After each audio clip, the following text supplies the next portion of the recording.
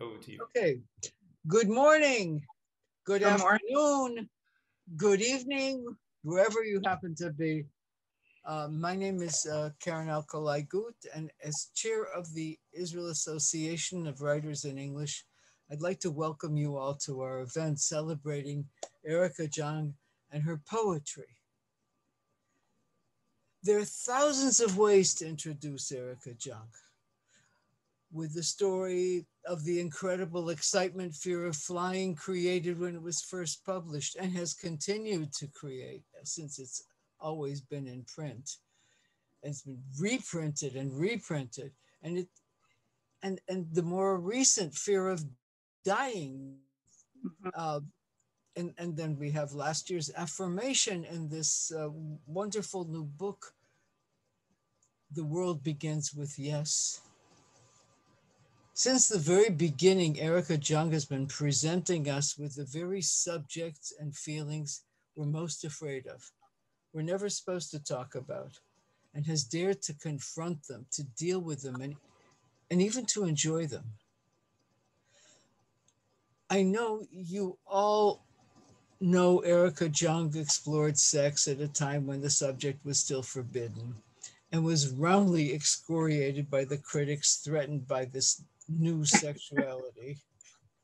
But she forged on and confronted them all and continued and triumphed. She's the one who has influenced not only women's writing, but the entire way women are perceived in the media. All this you probably know, but you may not be aware that she also confronted the stereotypes of classic literary models in novels such as Fanny and Shylock's Daughter and Sappho's Leap, and in nonfiction such as her work on witches and her dialogue with Henry Miller. And all of these things, her celebration of sexuality and the experience of life, her knowledge of literature, her confrontation with the idols that are part of our society, all are part of her poetry. They're all part of the poetry that's been integral to her literary career from the very beginning. It's a poetry that's become more and more inclusive with each volume and has come to incorporate all subjects. This is a poetry that breaks all generic boundaries and all subjects. It's not surprising that Keshev Press, the publishers of poetry and Hebrew translation of many of the world classics, American icons such as Walt Whitman, Emily Dickinson, Elizabeth Bishop, Robert Haas, and others, and as well as Jewish women from all languages. It's not surprising that they took on the project of issuing a volume of Erica Gut. I've just taken you into my family. Erica Jong's Mhm. Wow. Erica Jong's book in the coming year, her collection of poetry. We're honored this evening to have with us the publisher, the translator, and the publisher, Daffi, Wow. Kudish, and Rafi Weichert, to read the poems in Hebrew that Erica has chosen to read in English for this event. Erica, it's wonderful to see you and welcome you here, and to be able Thank to you. introduce you to this wonderful audience and your translators who you'll be hearing for the first time and you're meeting for the first time. So I think we should begin, because I'm talking too much already. We should begin with, I always talk too much, with a poem from your latest collection and the translation. I will interrupt your reading after the Hebrew with a question or two, but most of my questions I'll save until after. And then after that, Michael Kagan, who has been inspired to do the work of 1,000 men in arranging this evening, will read the questions that were asked on chat and add some Mhm. of his own that he wanted me to ask, but he's much better with this. So Erica, welcome. We're waiting for you. Thank you. Thank you. Um, poetry remains very important to me, despite the fact that I've written novels, because poetry makes you celebrate language, and it teaches you everything you need to know about writing. So I never stopped writing poetry, even though the novels support us, really, and not the poems. Some of the poems come out of news. For example, do you remember the picture of the little boy on the beach, the dead little boy on the beach? That picture inspired this poem, Child on the Beach. The Mediterranean is black with bodies, as in the time of the Trojan War, when Homer sang of bloody battles and heroes lay unburied beneath the topless towers of Troy. But this little boy of 3 lies unburied on a beach. Where is he from? The chemical fog of Syria, the garbage dumps of beautiful Beirut, the chaos of civilization come undone. He rests, his parents lost, his sisters drowned, his brother thrown up on another beach. What shall I do with this dead toddler who breaks me open to grief? I will adopt him, my nameless grandson, welcome him into my shattered breast. His death so sweet, even cherubs weep, and nereids float him in their seaweed boats. Little one, now you are mine. Sleep in my arms while I sing you this lullaby. Maybe you'll awaken in a kinder world where children don't die at the edge of the sea. Meanwhile, dream of peace for this broken world.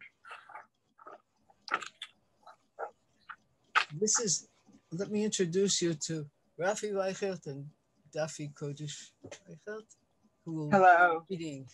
Good evening. Good evening. It's a pleasure and an honor, I must say. Yeled el Chof. Thank you. I wish I could be there with you, but everything is done by Zoom these days. And with love and appreciation. With love and appreciation. Thank you. Yeled el Chof. The Mental Traveler. No, let her read it. She's going to, Daffi is going to read the poem in Hebrew. You're going to hear it for the first time. Okay. And then you can read them. Okay. ילד על החוף. הים התיכון שחור מגופות, כמו במלחמת טרויה, כשהומרוס שר על קרבות עקובים מדם, וגיבורים מתים לא נקברו תחת המגדלים החרבים של טרויה. אך הילד הזה, בן 3, ישן על החוף בלא קבורה. מהיכן הגיע? מערפילי הכימיקלים בסוריה? מהמזבלות של ביירות המעתירה? מהתוהו של חורבן הציביליזציה? הוא נח, הוריו עבדו, אחיותיו טבעו, אחיו נפלט לחוף אחר. מה אעשה עם העולל המת שקורע אותי ביגון? האמץ אותו, נכדי חסר השם. האמץ אותו אל חזי המרוסק, מותו כה מתוק עד שהמלאכים בוכים, והנעדות משיתות אותו ברפסודת האצות. קטנצ'יק, עכשיו אתה שלי. ישן בחיקי בעודי שרה לך שיר ערש. אולי תתעורר בעולם טוב יותר, שבו ילדים לא מתים על קו המים. בינתיים, תחלום על שלום לעולם המקולקל הזה. How beautiful. Beautiful. Erica. Hello. I thought that Auden said poetry makes nothing happen. Do you think this poem makes something happen? That's a great question. I don't know. You know, poetry makes nothing happen remains true because most people don't read poetry, but occasionally some lines of poetry get into the culture and they become a light for other things. And if they're very quotable, I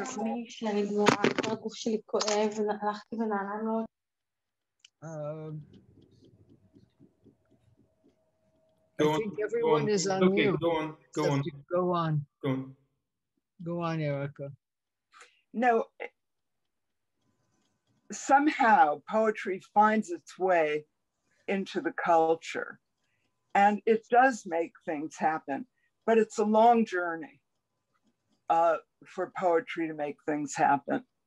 It's really kind of an immortal journey.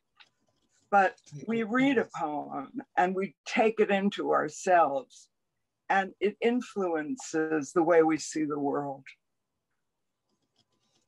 It does. I mean, there have been so many poems of yours that influenced me. And I think the first poem was Bitter Pill for the Dark Lady so many years ago that that made such a difference in the way I saw poetry and women's poetry. So I'm when I started to write poetry, all the women poets were like these virginal, nervous women. They did not partake in lust, in food, and somehow you had to be this strange nun-like person to be a woman poet. And I thought that was absurd, because I thought poets should experience the senses more deeply than other people. Mm-hmm. And of course we do. So the idea of being a woman poet who was sort of a nun was absurd to me. But mm-hmm. when I came on the scene, that was the way women poets were seen. Right. What a wonderful reminder of how poetry has changed. Mm-hmm. The next poem I think they're going to show on the screen is about your acupuncture. Is that okay? Yes, here we are. What is it? Acupuncturist. Can you see it? Oh, okay. Got it. Are you ready for it in English? Yep. Waiting for my ancient Chinese acupuncturist to open the channels of life, or qi, I drink his tea and admire the frozen river beyond his window and free my body to receive the force that heals or seals the gifts I've been given by the dead. Life comes from death, as we all know, though we are loath to admit it. Give thanks. Death is not final, as poetry proves. As poetry proves.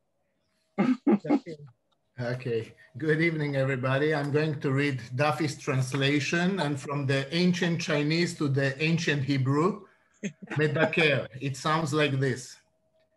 מחכה מדקר הסיני העתיק שלי, שיפתח את ערוצי החיים, או הצ'י. אני שותה פה תה ומעריצה את הנהר הקפוא, מעבר לחלון.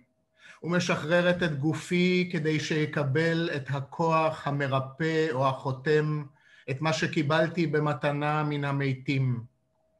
החיים נובעים מן המוות, כידוע לכל, אף כי אנו שונאים להודות בזה.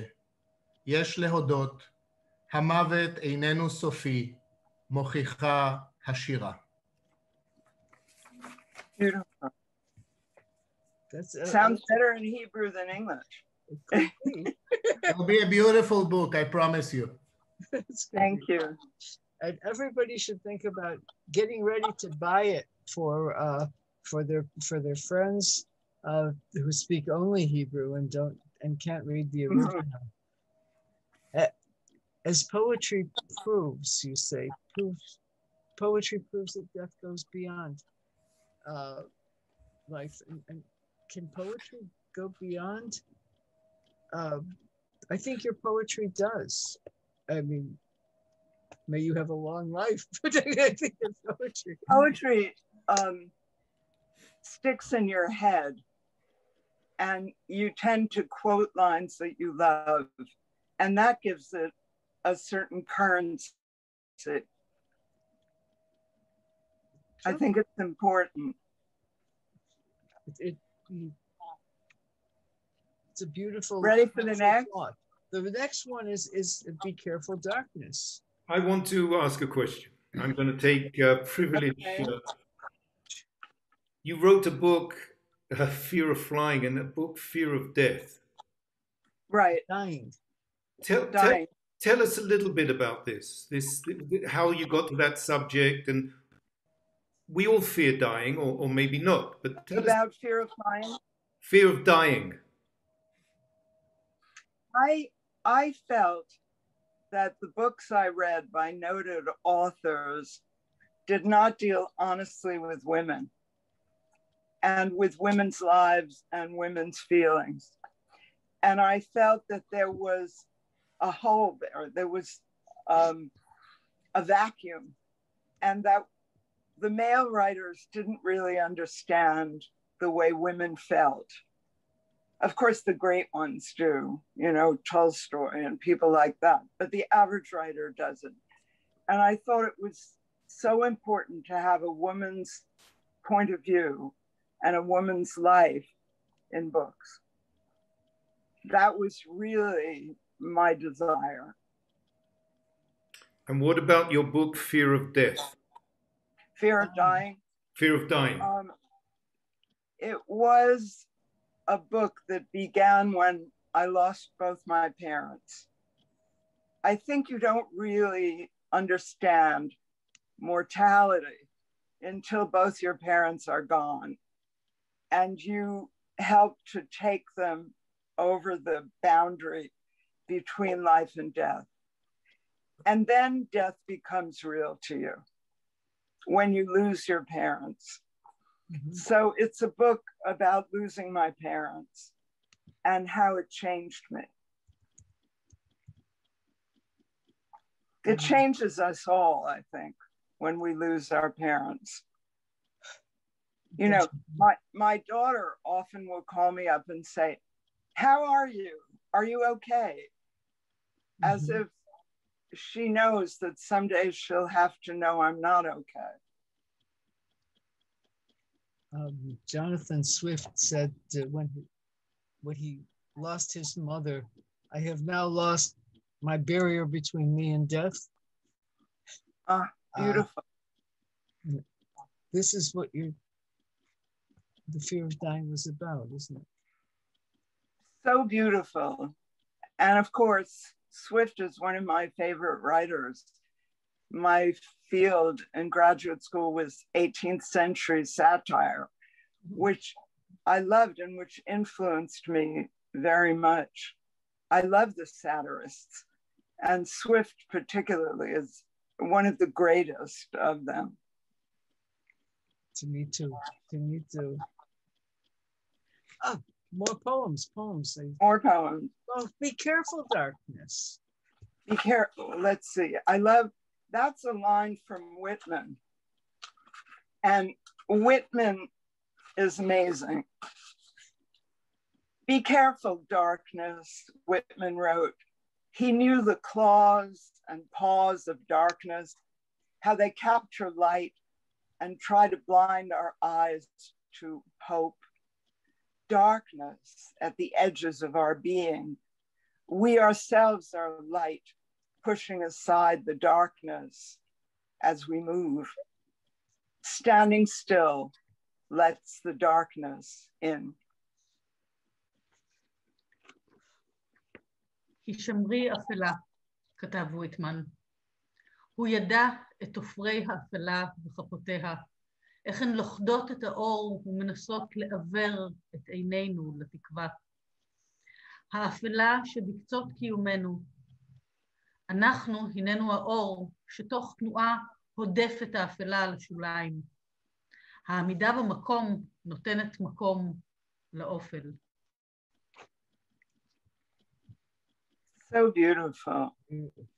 Really beautiful, and a beautiful reading. And you hear the rhythms are so imitative,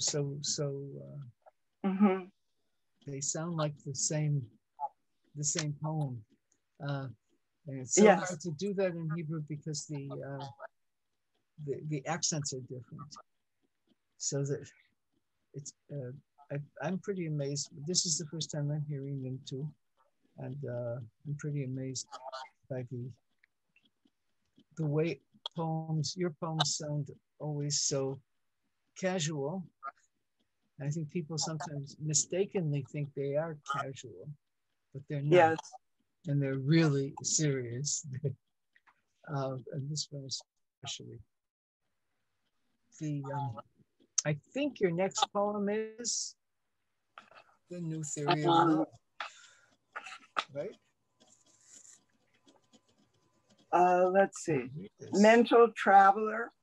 New Theory of Love, Mental Traveler after? New Theory of Love. Wait a sec. Okay, got it.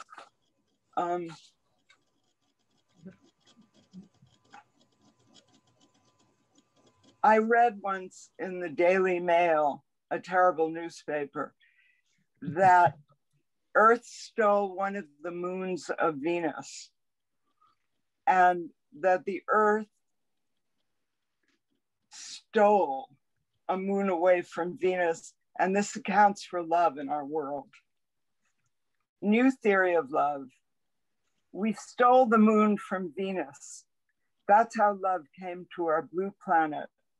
Gravity rules us and love. We were so close to that other heavenly sphere that we dragged its moon into our own orbit, made it our own.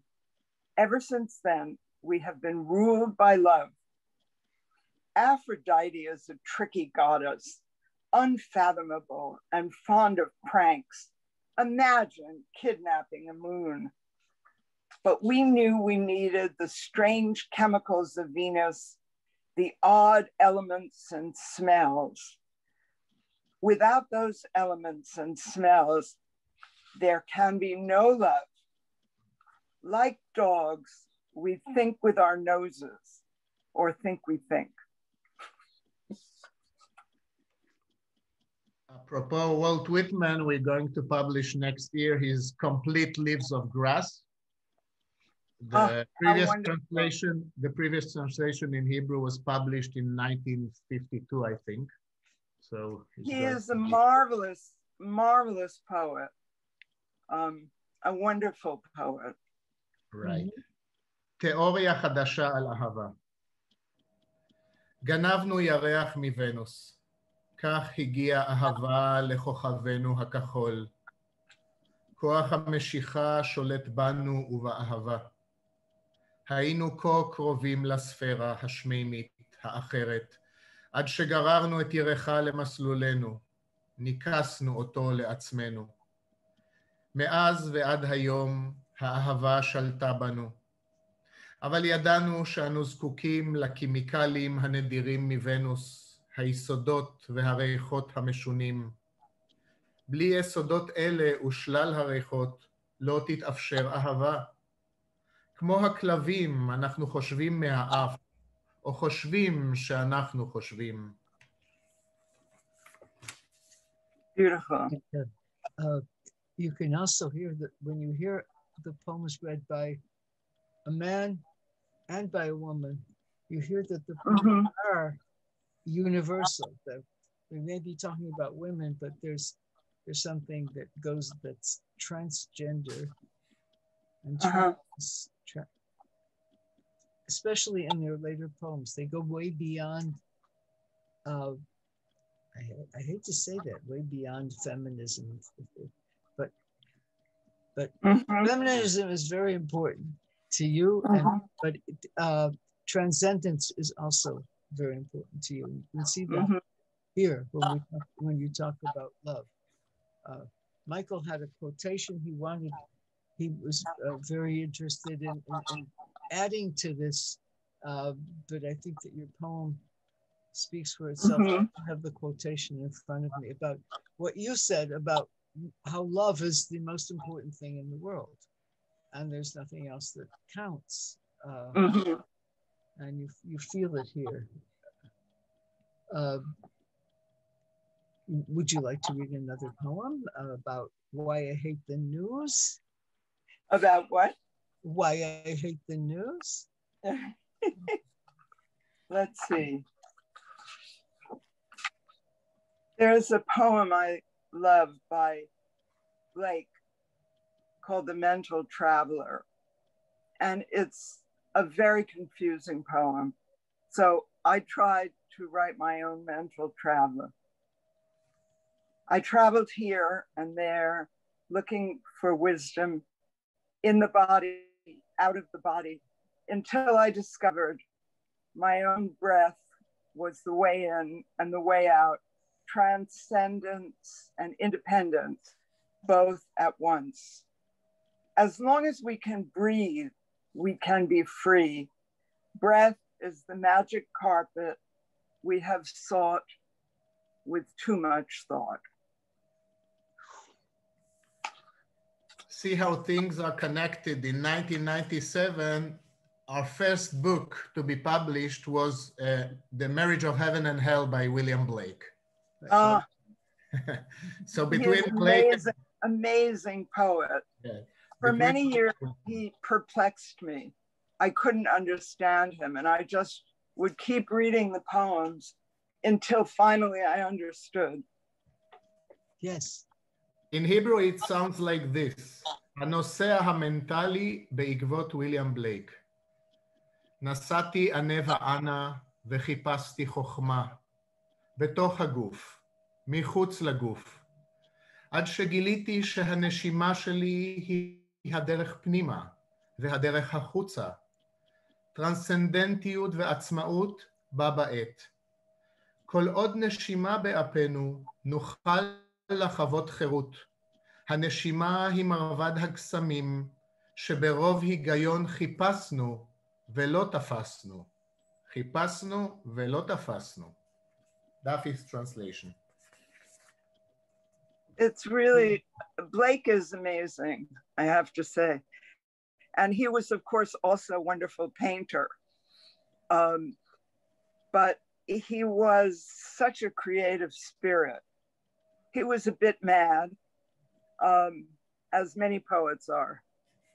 But when you read him, every time you see new depths in his work.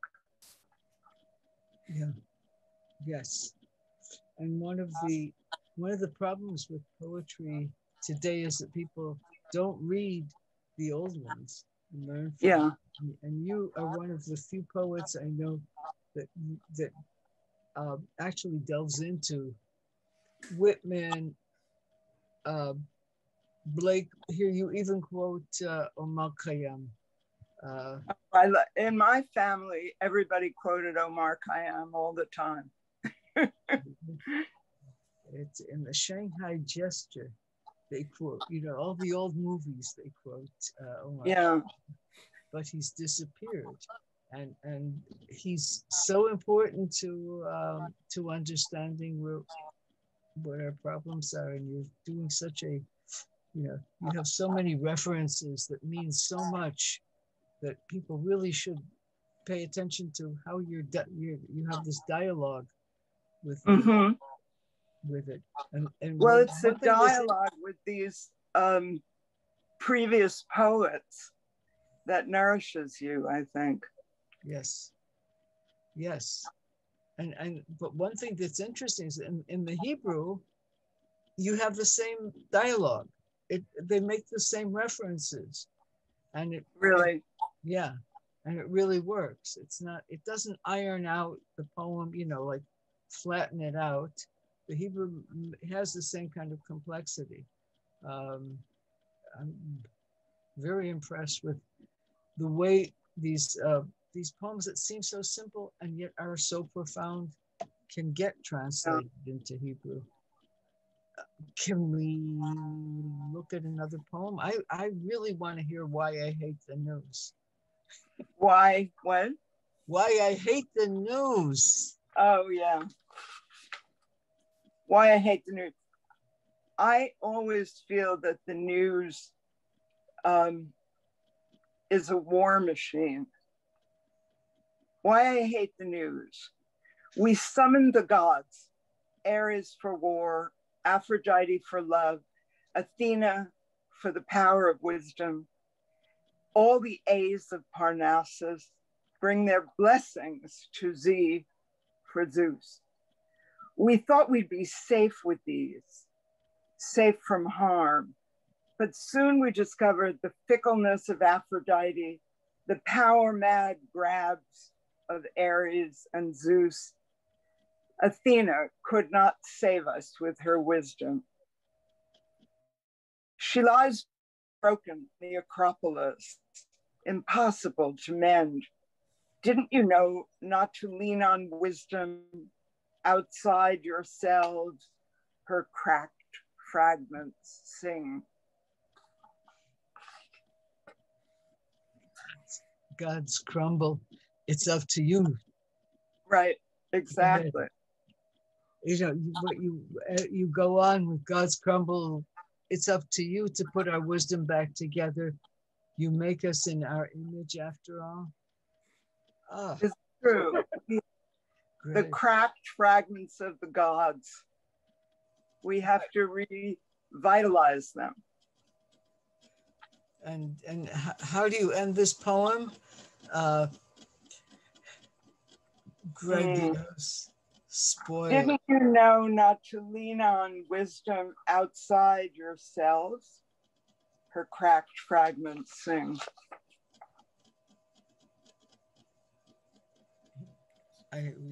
We have another version. That wait a minute. That says grandiose, spoiled, unreasoning. As Omar sang, tell me then who was the potter, then pray to the pot. Is that your version? Is that what you have? No, I have why I hate the news. I don't have the other one. Oh, okay.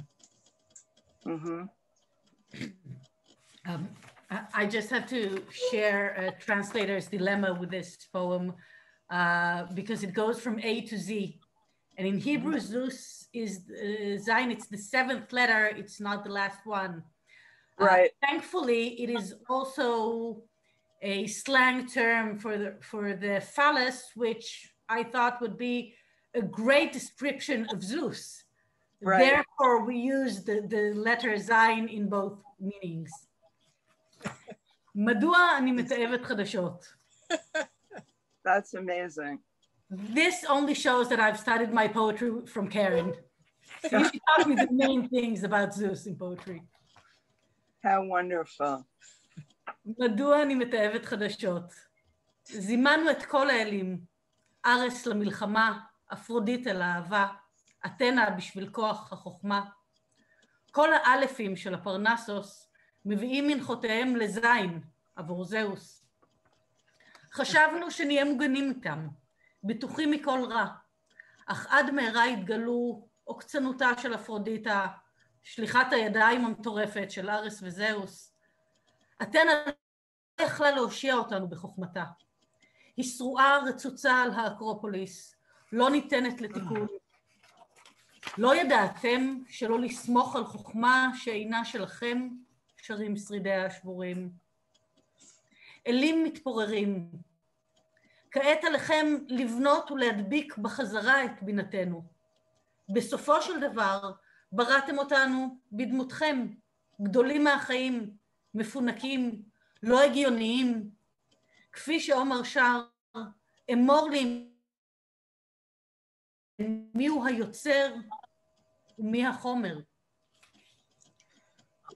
Beautiful. It's also in Hebrew. It's also the prayer on Yom Kippur. You say, we are in the hands of the potter. We're clay in the hands of the potter. So there's all kinds of references that are added here. It's amazing. Yeah, and they come off They come up well. Everything in wisdom is ultimately about acceptance. Acceptance of being clay in the hands of the Father, acceptance of yourself. All wisdom is that, I think. Is acceptance. Mm-hmm. An amazing poem, an amazing, and the fact that I don't know, I'm thinking about who we included, what poets you included here.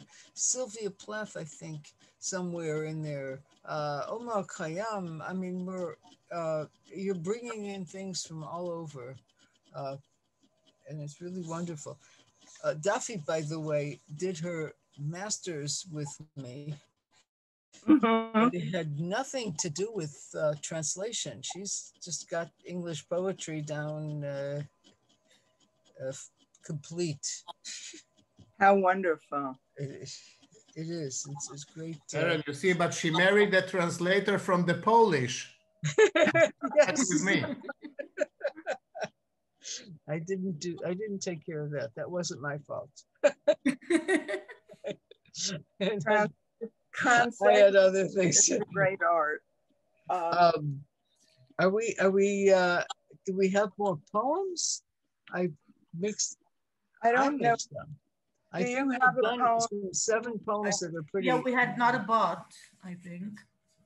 I think we have them. Not a Bot. Oh, the most important one. I'm sorry.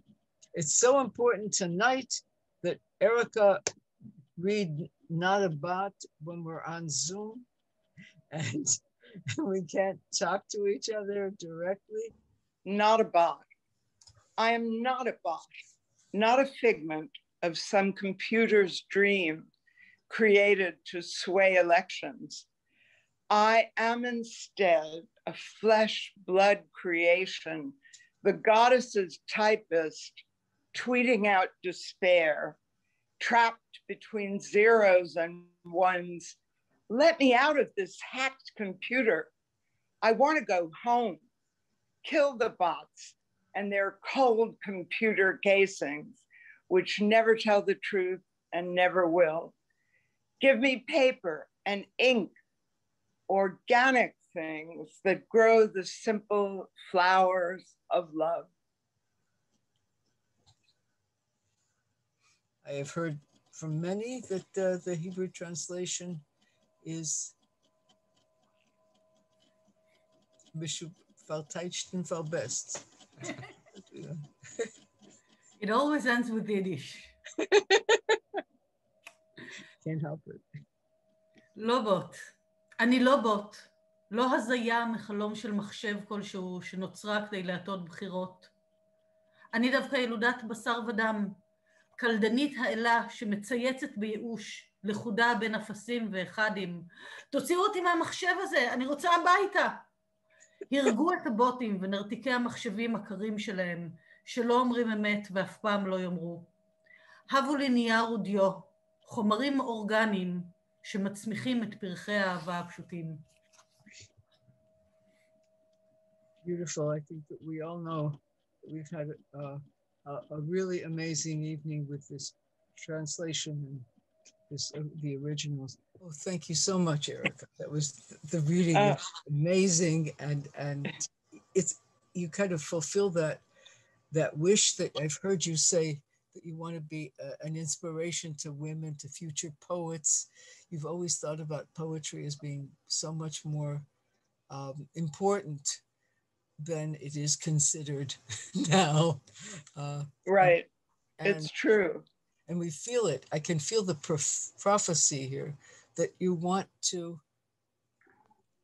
take it to the next generation and take this world begins with yes as an inspiration for everyone. And I think that you have been an inspiration so far, so many years. You know, you once said in an interview, sexism still blocks talented women. Yes. The more they want to change the world, the more it blocks them. Is it still true? I think that's true. I think that's true. I mean, you know, we're still the second sex, unfortunately. I think that my daughter's generation are less likely to accept being secondary. They're fierce, but it's still there. The second sex. Does it block you? Do you still feel that reviews and the acceptance of your books is connected to sexism? Because I do. Not really. I mean, I think I'm past that in some ways because I've gotten older. Age makes you more acceptable as a woman. I think it's too much for men to accept intelligence and sexuality at the same time. Not all men. You know, of course, there are a few men who like very bright women, but the majority of men feel that it's an unfair thing for a woman to be talented and sexual. I don't know why. I hope we get past this. Yeah, it certainly felt in the reviews that you got that men were threatened. I remember even Christopher Lehman Howe. Yeah, I remember just even he reviews. Yes, even although he was more accepting than many. Yeah, Alfred Kaiser. You know. We could list the whole thing, but that wasn't just the men. Think about the feminists too. I once wrote an article about the 70s and 80s. It was called The Lesbian Imperative in Poetry, about how the only popular women poets were the ones that spoke only to women, that slept with women. You know, there was like, you know, Pat Parker and of course Adrienne Rich, and there were a whole bunch of women poets, and that was the in thing when you were writing poetry at the beginning. In the beginning, did that affect your poetry or your reputation that you like men? Well, it was a non-qualifier for me. Yeah. Women poets were supposed to be, if not lesbian, then somehow rejecting men. I don't know why. Maybe because for so many years that was a necessary stance. I'm not sure why. I just, you know, you remember when Adrienne Rich wouldn't let men into her readings. Right. That made her even more popular. Well, that was a moment in feminism. Yeah. You can't get rid of one of the genders. It's unrealistic. Yeah. I mean, I think it is important to allow more genders in, not banish genders. Yeah, let it you all. know. Yeah. There's another thing that you're letting in that other people don't, you know, are finding it difficult or found it difficult to acknowledge. That is, you once said we've only had 1/3 of a feminist revolution. Age is the last taboo. And it's so wrong because in a weird way, life is just beginning, you said. Right. I thought, ageism, right. It's the young and pretty women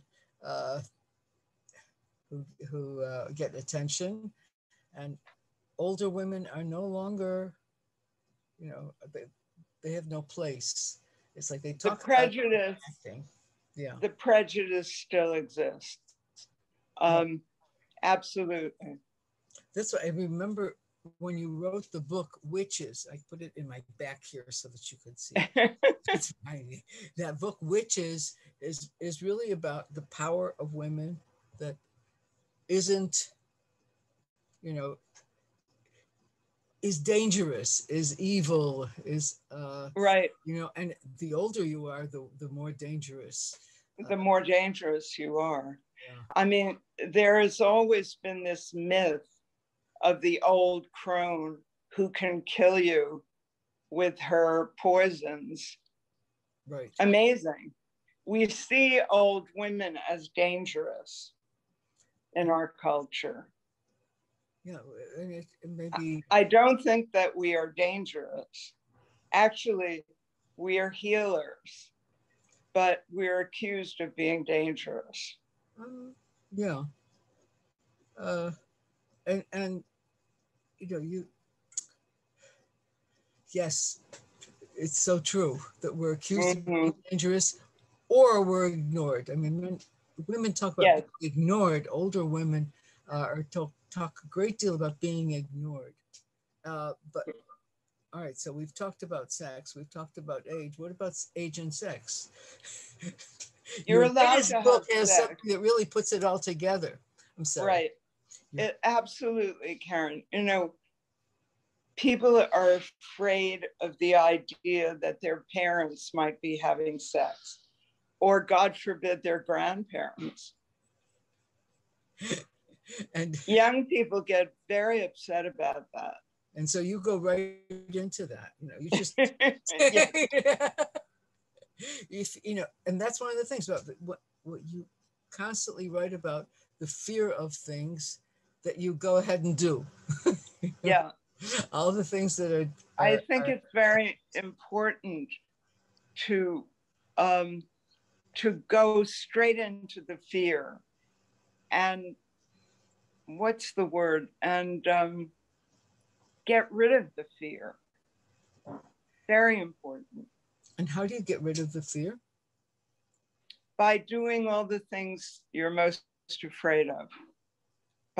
You must do the things you're most afraid of. And that's those.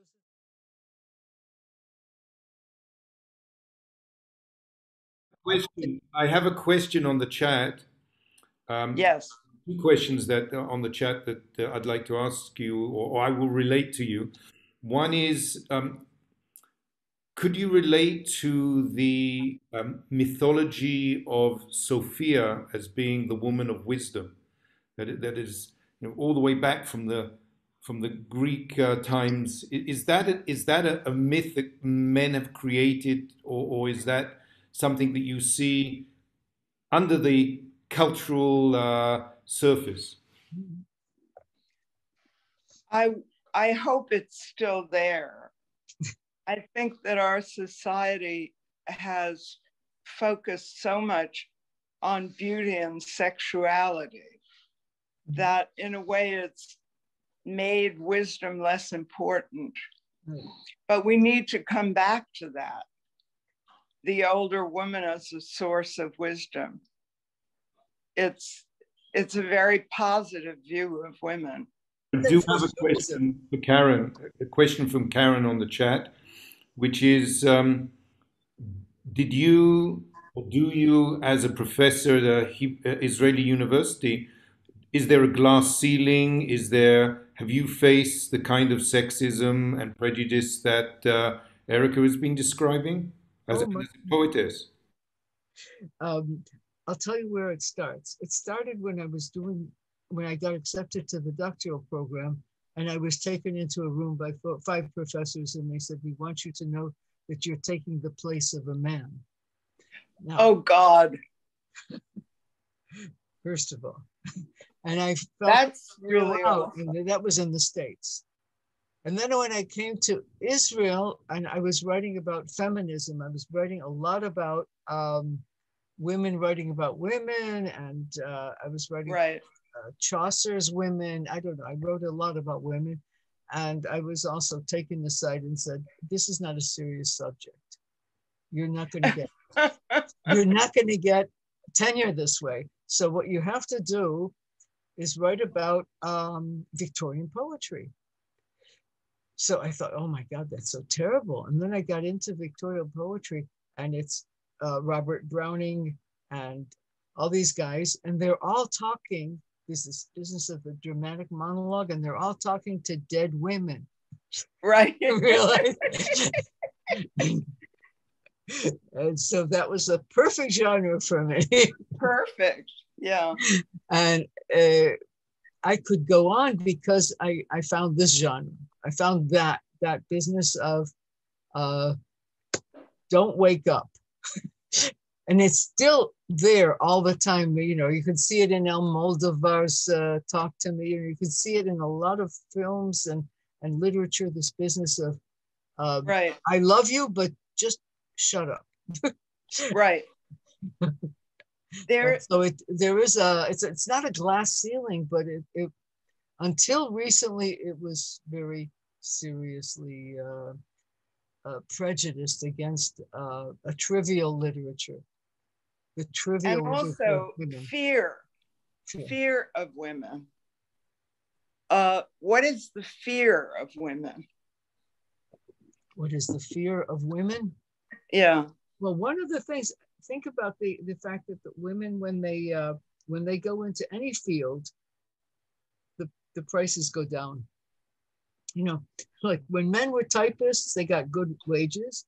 As soon as the women came, right, everything went down. Same thing with hairdressing, and I think with writing. I think there's a great fear that women will take over.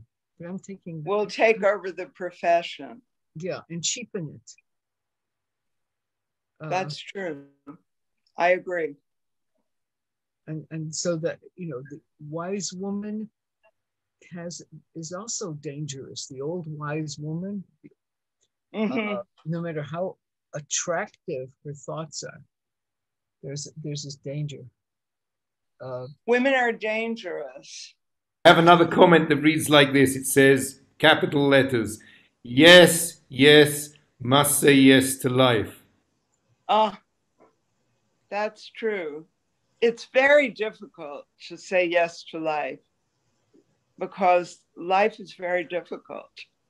But we have to learn to say yes to life. Exactly. Even with all the difficulties.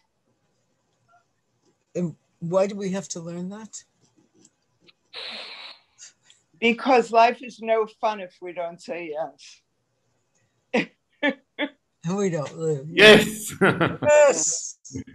I'm so glad. I'm so glad that we had this opportunity to talk, to speak about positive things in poetry. So many people think of poetry as something that has to be very serious and tragic about, you know, and gloomy, like my dog died. Right. Yeah. And really, on behalf of the Israel Association of Writers in English and Michael and me, I want to thank you. Thank you. Thank you for your wonderful questions. Michael, thank you too. Thank you. I really appreciate it. Really, really appreciate it. Really fun to talk to you both. It's really a joy. We had fun too. And I'm going to ask everybody who's watching now, whether they stay muted or unmuted, that we all say a big yes together. Okay? Okay. Okay. 1, 2, 3. 3. Yes. Thank you. Your book is going to be a bestseller in Israel. Thank you. Thank you. Thank you so much. Wonderful. So much. Bravo, bravo. Bravo. כל הכבוד. חג שמח, everybody. חג שמח. חג שמח. תודה רבה. חג שמח. תודה רבה. Lovely evening. It's wonderful to see you. Some of you I haven't seen all year.